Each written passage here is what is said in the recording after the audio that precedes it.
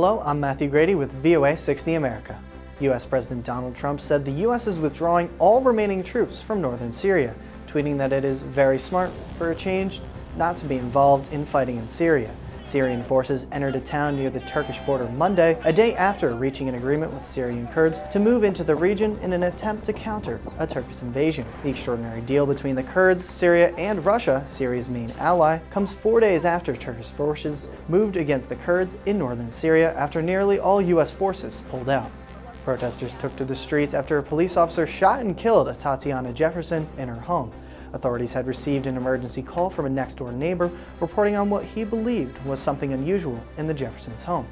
Police say the officer may have perceived a threat, but suggested that proper procedures may not have been followed. That's all for today. Thanks for watching.